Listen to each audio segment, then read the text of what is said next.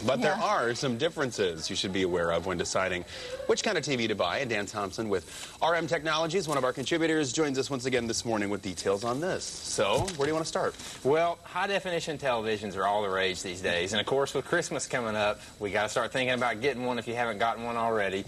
So what we want to look at is how do you buy these things? I mean, because it can be daunting. You walk in Best Buy, they've got 1,000 of these things. How do you pick one out, right? So what we want to focus on is there's really 4 criteria that we can look at on how to choose one, and that is size, price, resolution, and inputs, which sounds like a lot, but we can swallow this pretty quickly. Break it down, break it down. All right. So size, being the first one, this is purely personal. The only thing really to think about here is take a measuring tape with you, because these things, they may not look that big in the store, but you get them home and they're going to look humongous in your space. So you may think that 72 inch is what you want, but you get it home, it's going to look kind of silly. So take a measuring tape. The next thing, of course, is price. This is purely personal choice as well. The thing about price is the bigger they get, the price also gets bigger as well, obviously. But the good thing about that right now, though, is there's a lot of new manufacturers coming out, so that means the market is really just flooded, so prices are falling.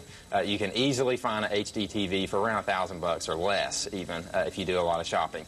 So the main key, then, is resolution, and this is really what we're talking about when you get a high-definition television. It's what sets them apart, and these are things like you probably heard the numbers 720p, 1080i, and all this kind of stuff. Well, this is what tells us how good of a quality of an image that we're going to get. And the thing to remember here is that higher is better.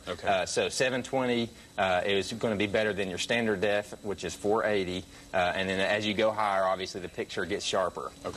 The next thing in there is the I and the P. What does that mean? Well, to make it simple for everybody, just remember that P is better than I. So when you go to the stores, want a P. Yes, you want a P. So 720p is where it's at. Now, all the rage right now, though, is the 1080p. So if you got to have the latest and greatest, that's what you're going to want to get. But if you're price shopping, you may not want to go with the 1020 or 1080p simply because there's really not a lot of content out there for them yet. If you don't have an HD DVD player or a Blu-ray disc player, you're really not going to use it anyway. So if you've got no plans for that, I would skip it. And then, of course, the last thing on the list is inputs. So what does this mean? Well, this basically dictates how many things you can plug into your TV.